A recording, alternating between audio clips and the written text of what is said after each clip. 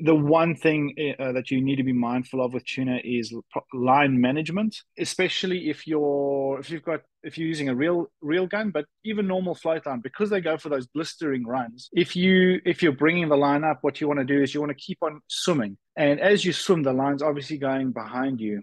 Tuna, towards the end of their fight, they start doing like these large circles. The hard part of those circles is that you're looping yourself in your own float line. And so you've got to be very careful about the possibly like that last 10-15% of your fight, because the fish is like, it's hard for you to dictate where that fish is going because they're so powerful.